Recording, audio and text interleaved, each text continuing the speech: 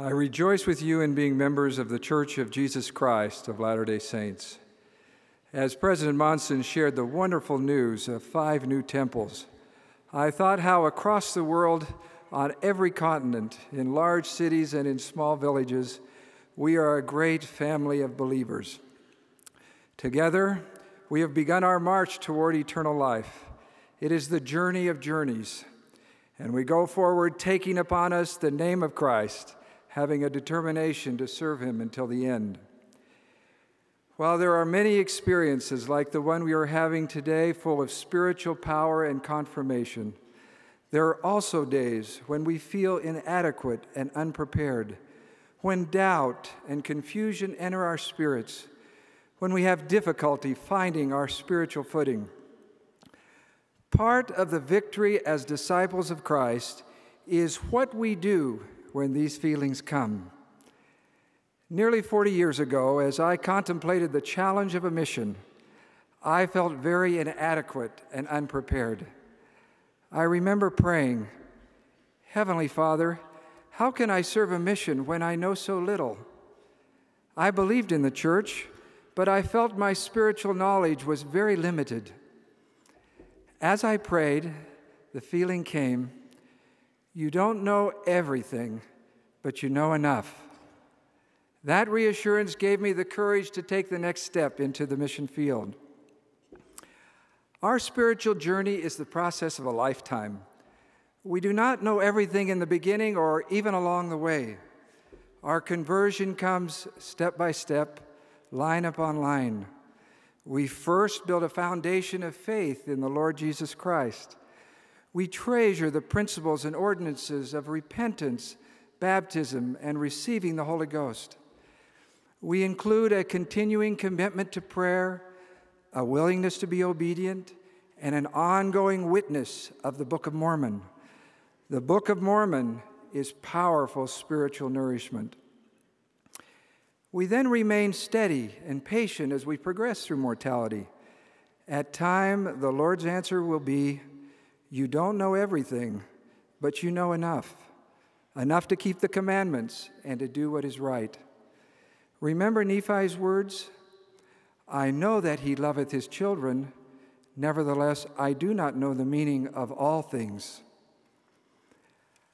I once visited a mission in Southern Europe.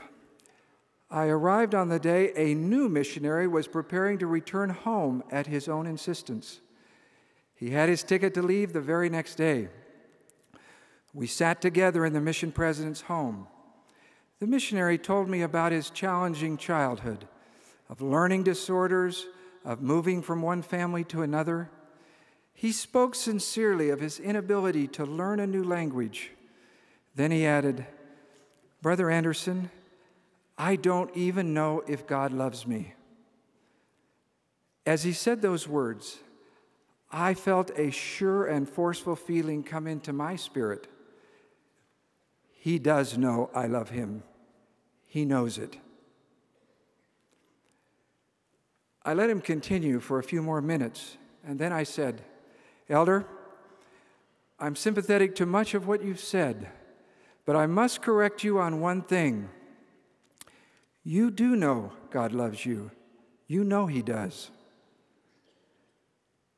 As I said those words to him, the same Spirit that had spoken to me spoke to him. He bowed his head and began to cry. "Brother Anderson," he said, "I do know God loves me. I do know it." He didn't know everything, but he knew enough. He knew God loved him.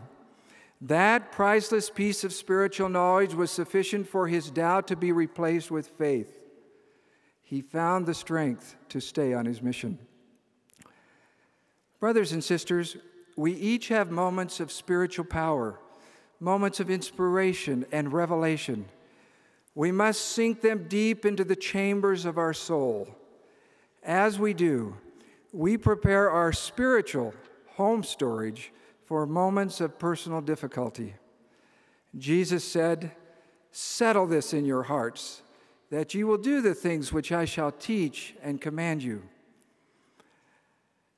Several years ago, a friend of mine had a young daughter die in a tragic accident.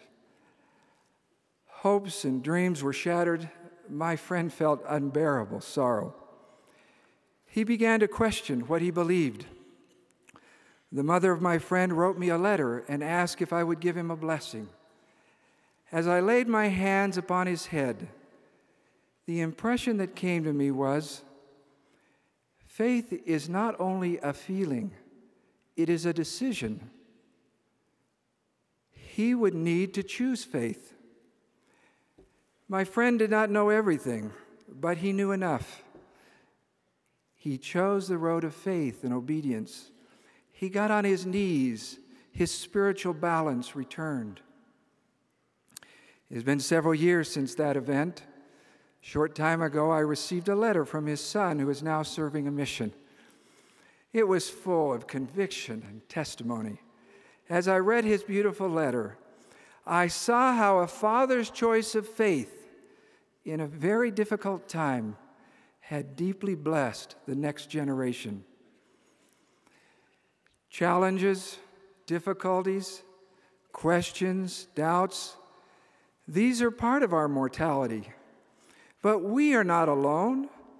As disciples of the Lord Jesus Christ, we have enormous spiritual reservoirs of light and truth available to us. Fear and faith cannot coexist in our heart at the same time. Jesus said, "Be not afraid, only believe." Through the years, we take these important spiritual steps over and over again. We begin to see that he that receiveth light and continueth in God receiveth more light, and that light groweth brighter and brighter until the perfect day. Our questions and doubts are resolved or become less concerning to us. Our faith becomes simple and pure. We come to know what we already knew. Jesus said, "Except ye become as little children, ye shall not enter the kingdom of heaven." Hadley Pay is now 7 years old. Hadley was born with a very serious hearing impairment that required extensive surgery to bring even limited hearing. Her parents followed with tireless training to help her learn to speak. Hadley and her family have cheerfully adapted to the challenges of her deafness. Once, when Hadley was 4, she was standing in the checkout line at the grocery store with her mother. She looked behind her and saw a little boy sitting in a wheelchair. She noticed that the boy did not have legs. Although Hadley had learned to speak, she had difficulty controlling the volume of her voice. In her louder voice, she asked her mother why the little boy did not have legs. Her mother, quietly and simply, explained to Hadley that Heavenly Father makes all of his children different.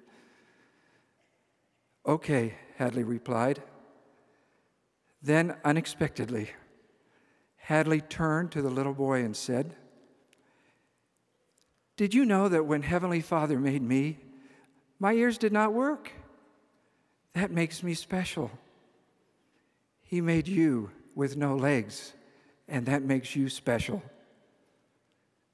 When Jesus comes, I will be able to hear, and you will get your legs. Jesus will make everything all right. Except ye become as little children, ye shall not enter into the kingdom of heaven."